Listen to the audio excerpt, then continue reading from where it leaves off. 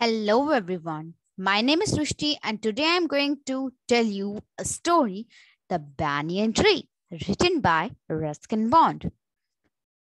This story is the author's account of witnessing a fight between a cobra and a mongoose. The author, Ruskin Bond, lived with his parents in Dehradun. There was a big old banyan tree in their yard. Many squirrels, butterflies lived on the tree.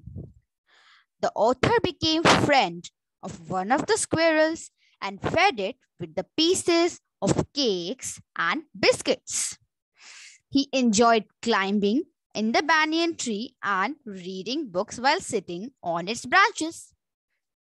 One afternoon, when he was sitting on the tree, he looked down and saw a big black cobra and a mongoose standing face to face.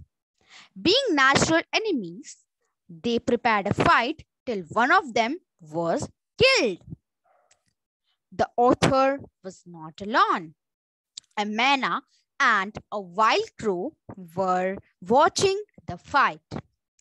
After each round of the fight, the crow and myna tried to attack the cobra. Finally, the cobra got angry. He bit the crow and killed it. The myna decided to watch the fight from a safer distance. After a long fight, the mongoose won. It caught the cobra by its hood and put it into the bushes. Then it shook and flew away. Do you know the fight of cobra and a mongoose is a classic drama often seen in India?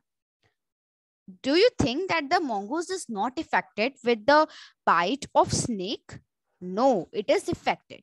Sometimes it can also die because of it.